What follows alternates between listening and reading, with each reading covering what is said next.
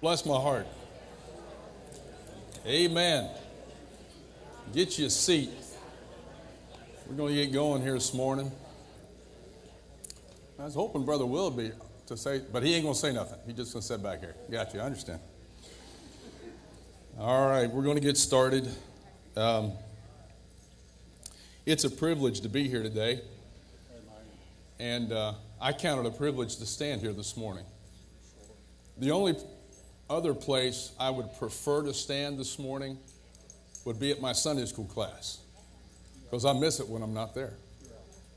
You know why that is? Because God has given me opportunity to teach Sunday school. You say, well, that's not a big deal. It is to me. You know why? Because God let me do it. Praise the Lord. I don't care what your job is for the Lord. Do it with all your heart. He'll bless you.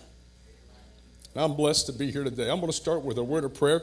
We'll be in 1 Samuel chapter 7, verses 5 through 12. We'll read that here in a minute. We'll just get going. Father, I thank you, Lord, for allowing us to be here this morning. God, I pray this lesson this morning will bless some hearts. And it will encourage people to just stick in there and hang on and keep going. That's my goal today, God. Father, I pray you'll bless this camp meeting service, God. Lord, Holy Spirit, have your way in the services. There's some people that come in, Lord, and they're down depressed.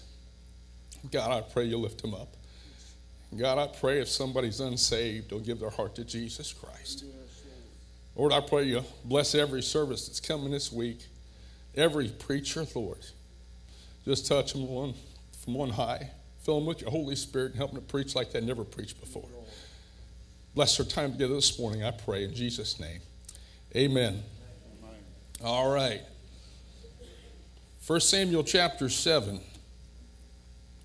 verses 5 through 12. And Samuel said, gather all Israel to Mizpah, and I will pray for you unto the Lord.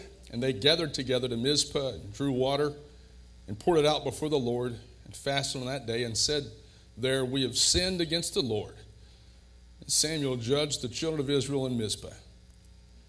When the Philistines heard that the children of Israel were gathered together to Mizpah, the lords of the Philistines went up against Israel.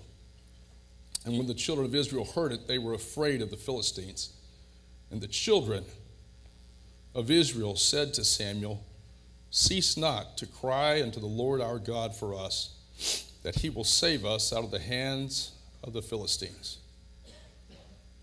Samuel took a sucking lamb and offered it for a burnt offering, holy unto the Lord.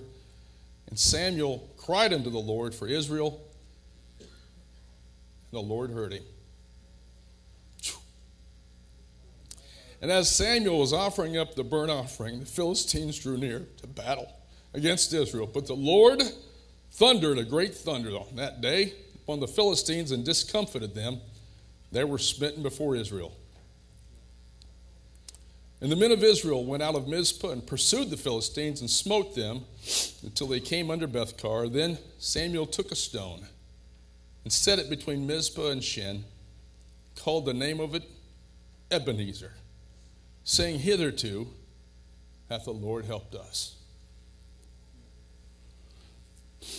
Now this story today, it recounts, is that thing still good? Yeah, praise the Lord. I was worried. It started giving me errors. So it recounts something that took place between Samuel and the people of God. The people had turned to idolatry, and there was a reason. They had raised up idols after God and had freed them from bondage and given them a land to live in. They had polluted the worship of God with the worship of those around. You say, well, why would they do that? Well, some sons of Eli had this idea in their head that the ark of God was like a rabbit's foot. They weren't worshiping the Lord, but they got this idea that if we take the ark of God into battle with us, we'll win every time. No matter how we're living, the ark always brings us good luck. And so they said, we're going to take the ark with us and we're going to win this battle. And they took the ark and they lost the ark and lost the battle and they all died. You can't live any way you want to and expect God to bless you. It just don't work that way. And that's what happened. And because they lost the ark, they turned against God. And the ark came back, but we see in the verses leading up to the story we read today, the people, what they had done is that they'd gotten away. The ark didn't come back to where it was supposed to, and since the ark wasn't there, they began worshiping other idols. They started going their own way and doing their own thing. You can't do that. So they destroyed the idols, and they made changes in their lives in order to be pleasing to God. Listen, if you want to be pleasing to God, take everything out that you're worshiping, everything else that you're placing in a higher esteem than God. Get rid of all that stuff, and then start worshiping God, and He'll bless you for it. That's free. So Samuel calls all the people together, and they meet him in a place that's northwest of Jerusalem called Mizpah. And I was looking it up yesterday, and Brother Kenny came over, and I got all excited because I went to Israel last year with Sean, and we went there, and man, we had a ball.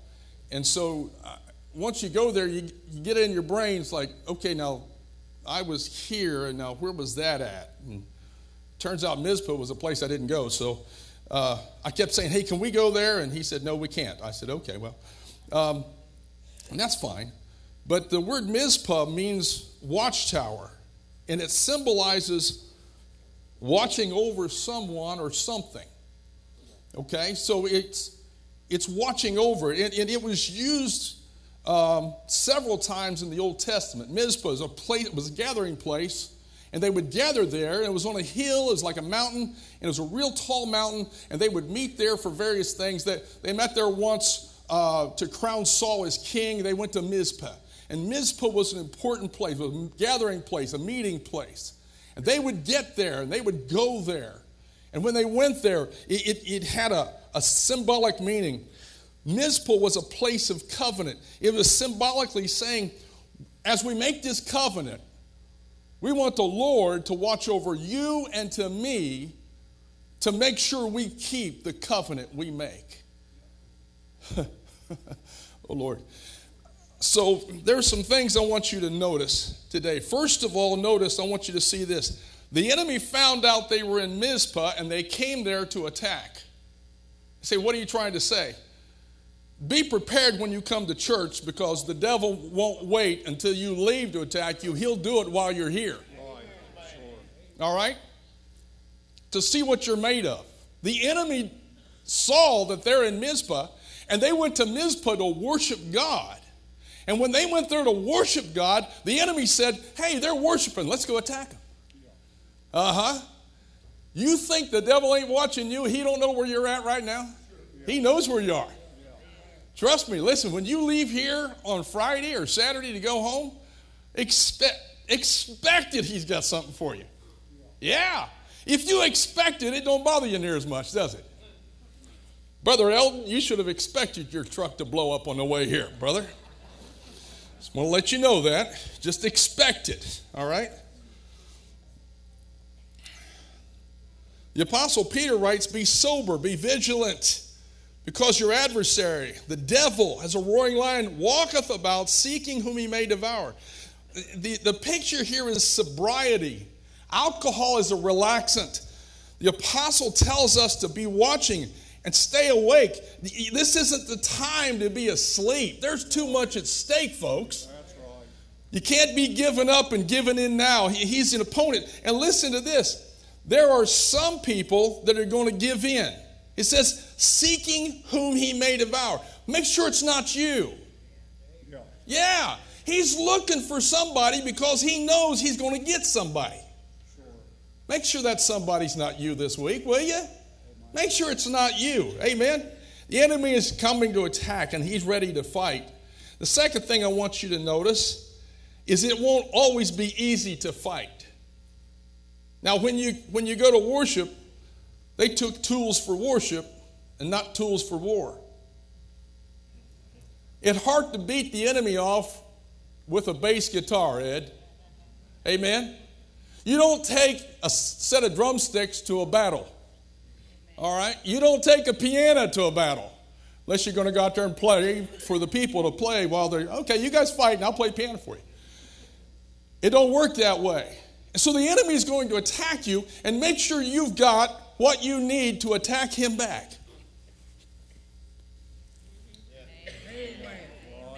This is your defensive weapon. This is what you're going to attack him with, all right? So when he comes at you, make sure you got something. Make sure you got your sword handy. Praise the Lord. Yeah.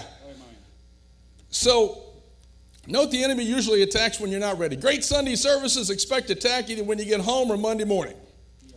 He wants you to lose heart, turn around, and run. If he gets you on the run, it's easy to attack because there's no armor in the backside. Amen? A lot of people turn around and run. Don't run. Don't run. If you don't run, just stand your ground. Does that mean we're supposed to live in constant fear? No. No. We don't live in fear because we're afraid he's going to attack.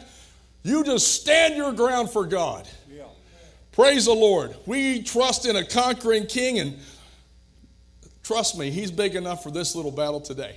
Sure. Whatever it is, he can take care of it.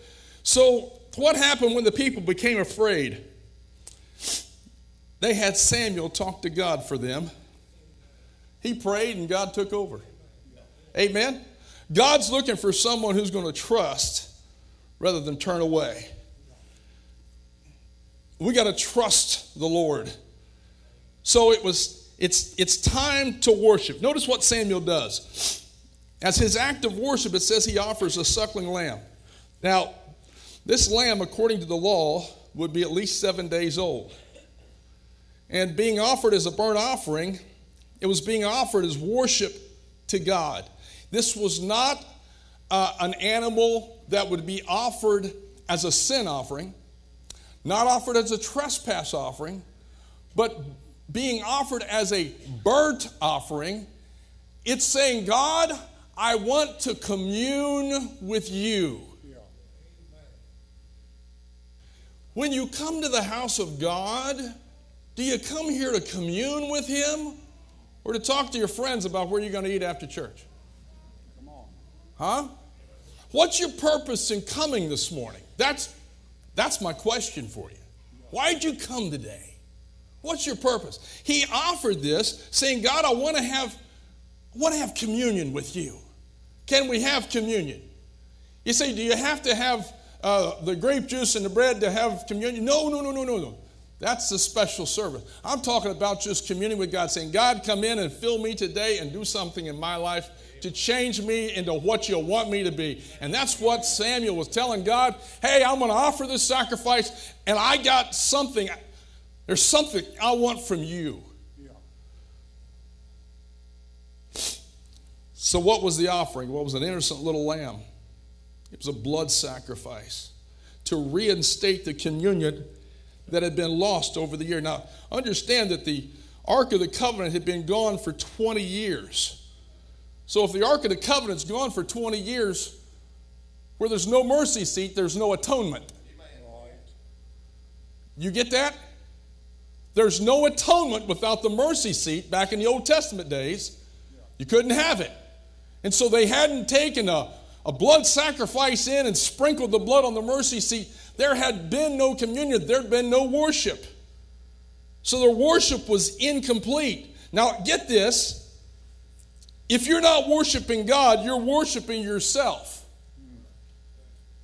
Did you get that? Now, I want to make sure you get this. If you're not worshiping God, you're worshiping you. I'm worshiping me if I'm not worshiping God. You say, well, what's that mean? I'm doing what I want to do. And if you're just doing what you want to do all the time, basically you're worshiping yourself. You're going to serve somebody. You're either trying to lift up the Creator or your own ego. You can't have it both ways. The Bible says, for the Lord thy God is a consuming fire, even a jealous God. You can't worship God and something. His worship has to be exclusive to Him only. Him only. So see what takes place? As the sacrifice is burning up, Samuel's prayer is going up. Notice what it says next. And the Lord heard him. Aren't you glad the Lord still hears? Man, you know what? I've messed up so many times in my life, but I'm so glad that he still hears.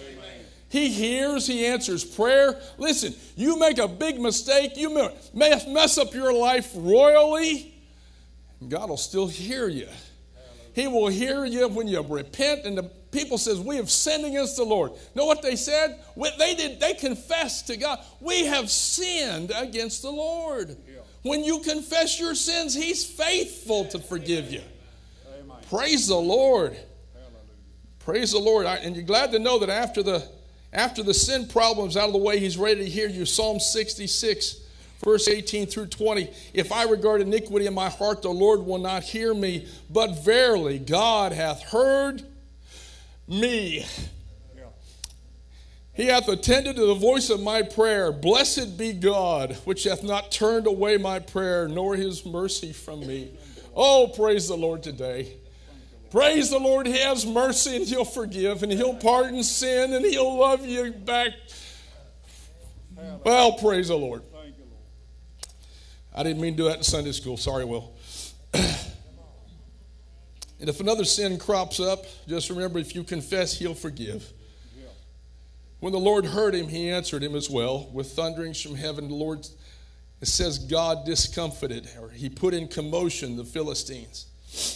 Now, understand the Philistines weren't newbies to the war. They weren't newbies. They were good at it. They were the best. They had iron chariots. Nobody else had iron chariots. They had iron chariots. Man, they were solid.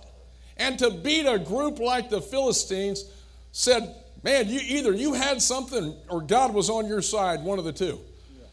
So they knew what war was about, and by this time they weren't fighting men, but it turns out they were fighting God. Yeah. And when you're fighting God, you're never going to win. Okay? You just, it's not going to happen. So finally, today, and I've gone pretty quick, but I'm getting down to what I think is the peak of the story, and this is where it picks up for me, Mike. This is it for me right here. I like this part of the story. I think it's the best part. Samuel takes a stone and sets up a memorial. It's something that lets people see what God had done. I believe it's important. Pardon me. I believe it's important that we set up memorials. Sure. Need to have memorials. I think you need to have one in your house that the kids can see. Sure. There needs to be things in your life you set up as a memorial. And when people see it, or when you see it, you look back on it and say, man, God did that for me. Yeah. Maybe it's an altar in your church. Maybe it's a place where you go to pray like Brother Leonard does, and he's got a rock. And I know I've been to Chris's church, and I've seen the rock where Leonard prayed. And I've seen people go break a piece off of it and take it home. And they'll take that home and they'll think, hey, this is where Leonard prayed. God will answer my prayer too. Memorials. They're so important for us.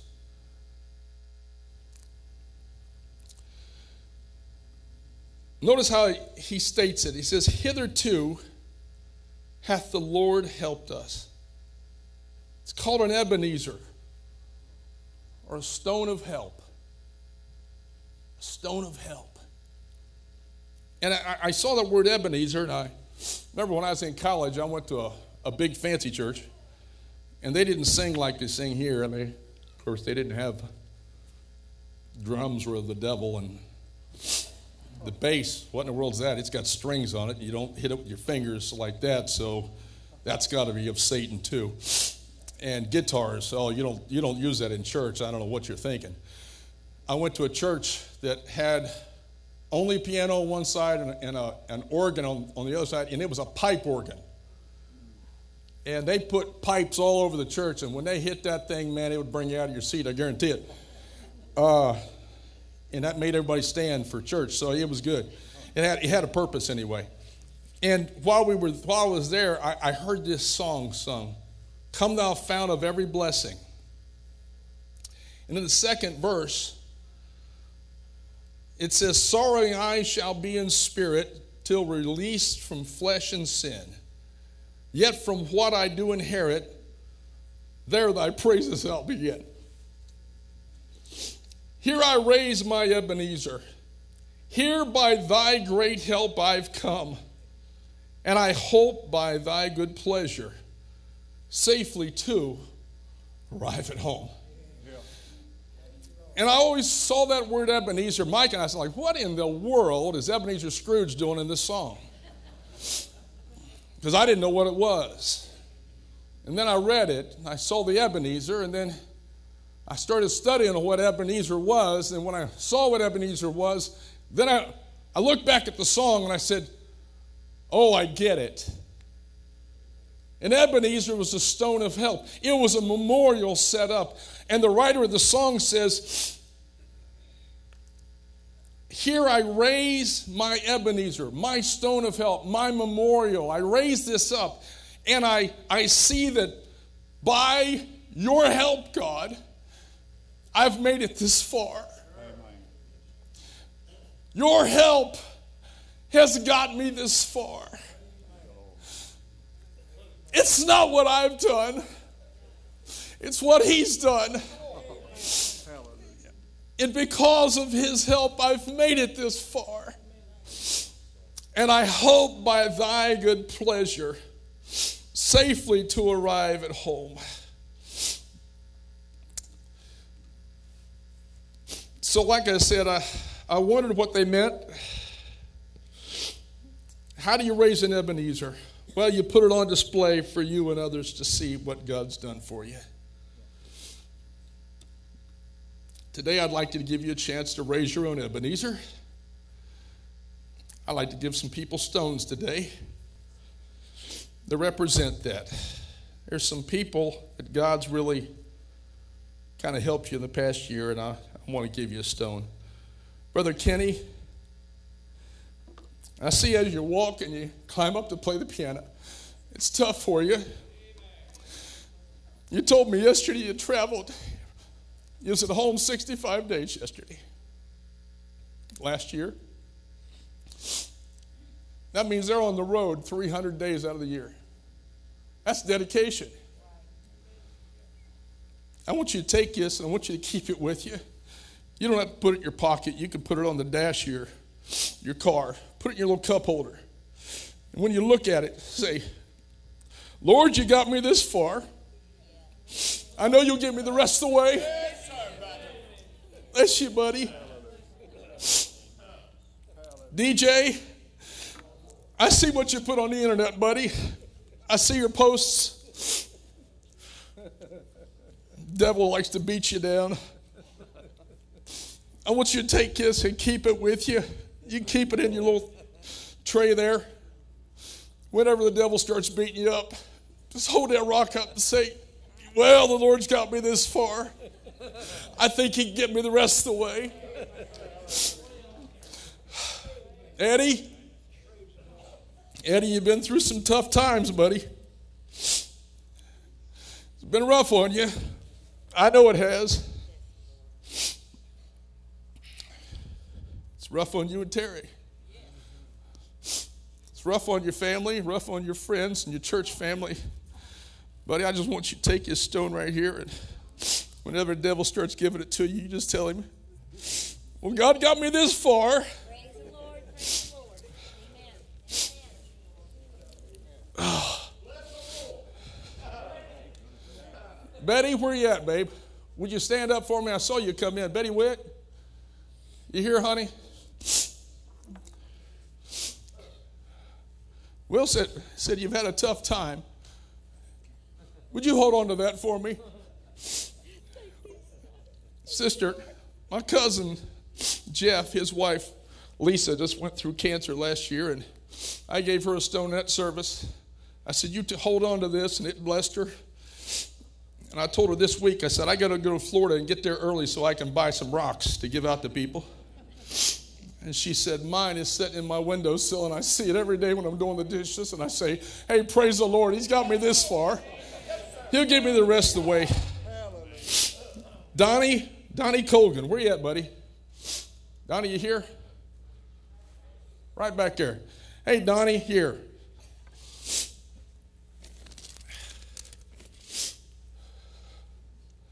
Heard you having some problems.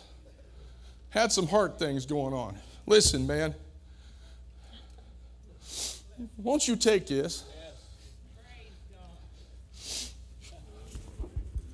You take that. You hang on to that. Listen, if he's got you this far, you think he can get you the rest of the way, buddy? Praise the Lord.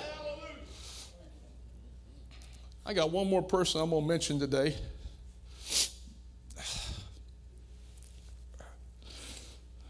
Doris Powell, where you at, babe? Doris, I'm coming to see you. I got this for you. Your husband's gone. He went on, but listen, the Lord's got you this far. You think he can get you the rest of the way too? Bless you, honey. Here you go, hon. Now listen, I bought a bag of rocks. Everybody that wants one, you come up and get one right now. If you want one, come up and get it. I mean it. I want you to get one. I want everybody to get one. Come up and get you one. I want everybody. Come on now. Don't just sit there. I want everybody to get one. I can't pass them out because they're too heavy. I want you to come and get you one. Get you one. Come on, man. Get you one. Don't just sit there. Get you a rock. Climb up there and get you one. Listen, here's what I want you to take this with you. Now, here's one of the best things you can do is put it in your pocket. So if you fly back home, the TSA has to look at it. When I came here, the TSA took my bags aside and said, what all you got in here anyway? I had rock. I carried my rock with me. I carry it with me. I take it where I go. I carry it with me. I have a friend say I keep mine out in my truck when I'm driving back and forth in my truck. I see it all the time. Truck drivers, put it in your cup holder. Carry it with you. And here's why I want everybody to get one, because we're going to do something special with it this morning. And no, it's not throw it at Mike during the morning message. That's not it. I want you to do something special with your stone. Get you one. Thank you, sir. Get you a stone. I bought a bunch of them. And if we run out, I'll go buy another bag.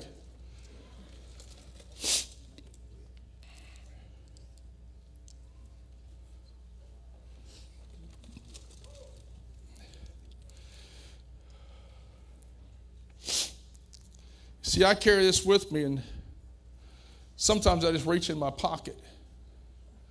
When I reach in my pocket, I pull this out, or I just rub it with my finger. I'm looking for my keys, and I get in there and I touch that thing, and I just get a blessing. Somebody said, how come you don't have handouts today? I said, I got handouts, just not the way you think they are. I said, I guarantee every time you touch this rock or you pick it up and you look at it, you'll think to yourself, hey, I remember that Sunday morning when that guy gave it to me in Sunday school, and you'll never forget this Sunday school hour. Is that a West Virginia rock? No, it's actually from Mexico, bless your heart. Is it? Yeah, that's what they told me. I don't know. I bought them down the road there.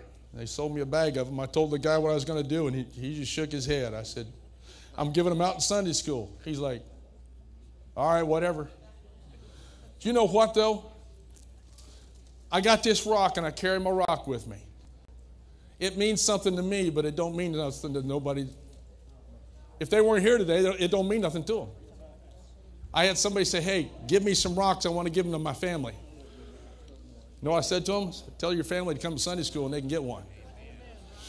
They said, what do you mean? I said, it won't mean nothing to them if they didn't hear the story. Amen? Listen. Hey, he's handing them out. Look at you. Now, they might be a little bit dirty, but after you've wallowed it around for a while, it'll be clean. Put it inside your suit pocket. That'll clean it up. Then you go to the dry cleaners, and they'll take care of that part.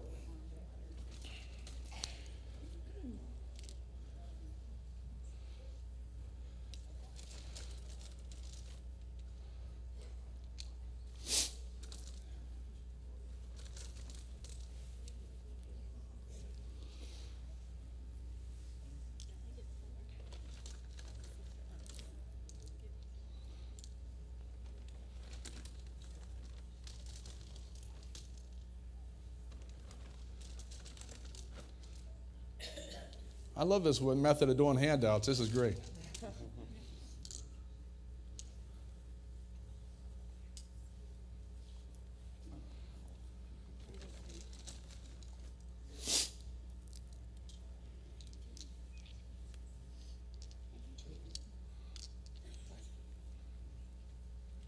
How you doing, buddy?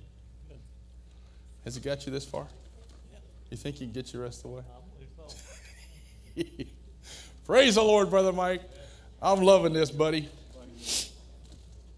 So you got this stone now. Okay, now here's what I want you to do. If you got the stone, I want you to, number one, I want you to carry it with you some. All right? Carry it around during camp meeting. Just stick it in your pocket. Put it next to your keys. And you just pull it out and rub it once in a while. Now, listen, I want you to understand this. This isn't something we worship. Okay? You don't worship the stone. Jesus was the rock in the wilderness. I worship him. Amen? Yeah, all right? So this isn't a rock of worship. This is a rock of memorial. And it reminds you every time you touch it. What? Hitherto hath the Lord helped us. If he got you this far, don't you think, don't you think he'll see you through? All right, now, I think it's time for us, if you've got a stone today, and you've got them claimed, it's time to raise your Ebenezer stone today. So here's what I want you to do. I want you to stand. If you got a stone, I want you to, well, you're already standing up there, buddy. You're good. I want you to raise your stone to the Lord. Raise your stones. Now take your other hand and hold it and raise it too. Amen. Now you got your hands raised in church. You know what that means? You're ready to worship the Lord today. Are you ready to worship God today? Are you ready for the service to begin? Huh? Praise the Lord. Listen. You raise your stone. Hitherto hath the Lord helped us. Has he helped you? If you didn't get you a stone, listen, there's plenty left. Take all you want. There's plenty left, and I don't know what I'm going to do with them after I get done anyway, so I certainly ain't going to take them home.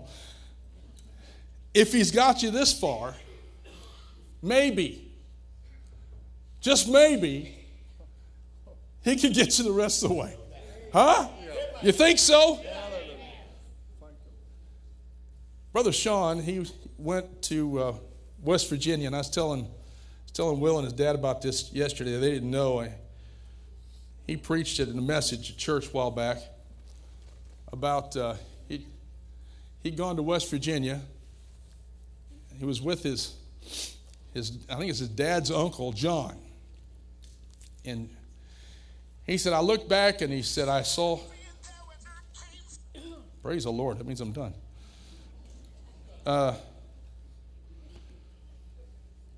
He said his uncle, great uncle John, he was back in the back of the church.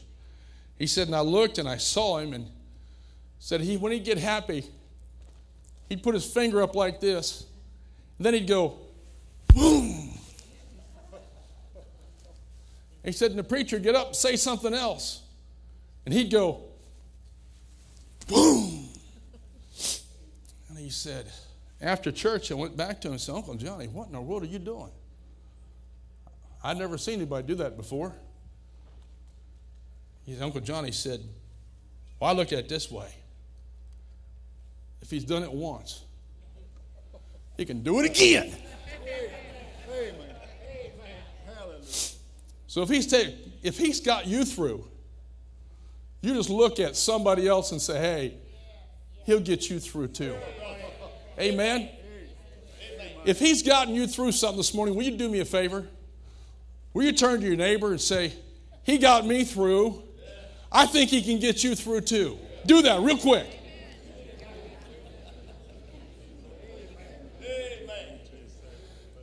He can get you through. Take that stone, remember what God's done for you.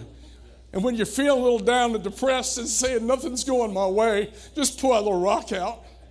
Just hang on to it and say, God, I think you can take care of me. I trust you that much. Lord, I thank you today, God. Thank you, Lord, for your blessings. Thank you, Lord, for this time together. Lord, I pray we brighten somebody's day and given them some way to look up and look closer and see things in a better perspective, God. God, I pray you'll bless your people today. Holy Spirit, touch hearts today, we pray. Bless the singers going to sing in this morning service. Bless the preacher that preaches. Holy Spirit, have your way in the service. We pray today. In Jesus' name, amen. Thank you for coming today.